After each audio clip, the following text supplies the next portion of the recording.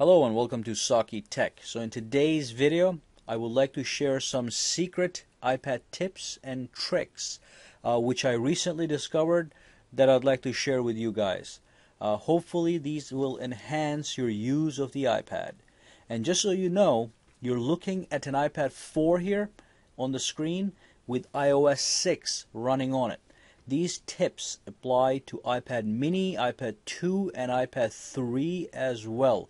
So let's dive in and see what we got here. Okay, so the first thing I want to go over is where you can invert the whole color scheme of your iPad. So it's going to invert all the colors and going to give you a black theme. So you go into settings. Okay, navigate to General, Accessibility, and just click on where it says invert colors, and boom, you've got a black theme. What happened here was the whole color scheme across the iPad was inverted. So wherever you look, you're going to see the negative of the actual color. So then you go back to that and you press on and we're back to normal. Okay, so if you want a different color scheme, a different theme, this is it. Now the second trick is where you can actually restrict people that have access to your iPad from accessing certain applications. So if you don't want your son to go to the internet, you can restrict the Safari application with the password protection. So let's go to settings, and in general, in the main menu, you go to restrictions on the top. You have to pick a passcode the first time you enter. Mine is already good to go, so I'm putting that in. And here you see a list of apps that you can turn on or off. So as you can see, Safari is off, and that means nobody can access it. Let's turn a couple more off. Turn the camera off, turn FaceTime, and turn Siri off. So nobody can use Siri anymore on this iPad.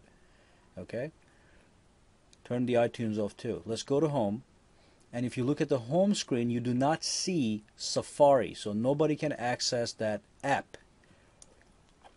Go back to settings, restrictions. It's going to ask for a passcode every single time. And then turn them all on. In fact, let's turn all of them on. Go back to home, and as you can see at the bottom corner, you'll see Safari, and which you can access now. So this is a nice trick if you want to restrict access to your apps for other users. So this trick is where you can have the iPad actually dictate paragraphs to you. So let's go to settings. And under accessibility, just make sure speak selection is on, and let's go home and launch notes, and then select a paragraph here. And as you can see, once you select the portion of the paragraph you want, you have an option that says speak. Click that. Platinum grade cable is used for running cables through the ductwork. It is at least 5 times more expensive than regular cable. And you get a nice little dictation where iPad speaks to you. And then you can go back and turn it off if you want. The next trick is an easy one. It has to do with scrolling. Go to Safari and let's go all the way to the bottom of this page. So you scroll all the way down. And once you're down, let's say you want to go back up. What are you going to do? Are you going to scroll all the way back up? Which you can. But there's a shortcut. All you have to do is tap the status bar, the black status bar, and it jumps right back to the top. So this is a nice shortcut for people that read pages that are very, very long. So the next trick has to do with docking and undocking the keyboard. Some kind of weird trick. So let's go to Safari and pull up the keyboard.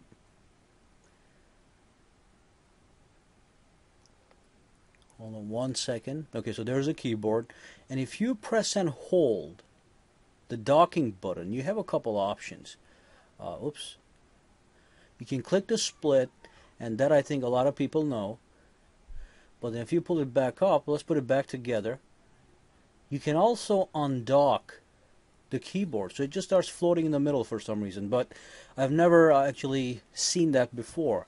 I suppose that is good for some applications. But here's another trick for you. So put it back on the dock, and we're good to go. Okay.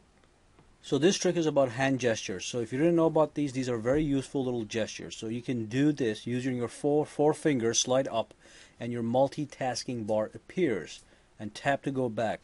And if you launch any application, You can switch between applications using your four fingers, left to right, right to left, whatever, okay? And then you can pinch the whole screen with all your fingers to exit from an application.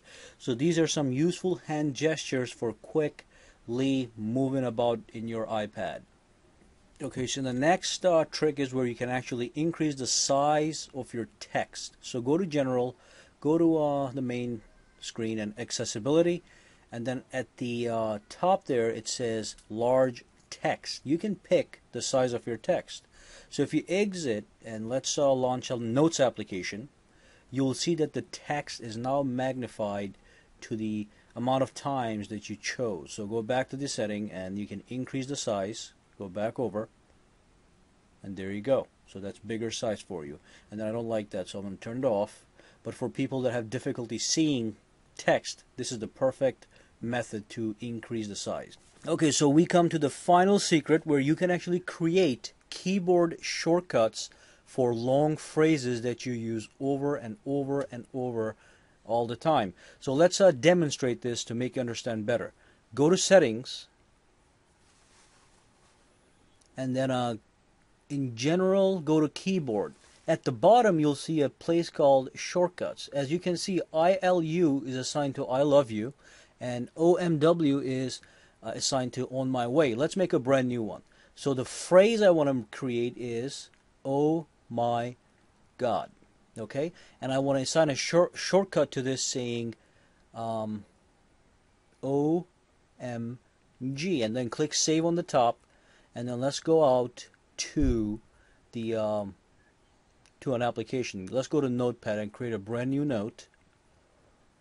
And then when the keyboard comes up, when you type in OMG, you get a suggestion saying oh my God. Oops, that was the wrong one. So let's type in OMG one more time.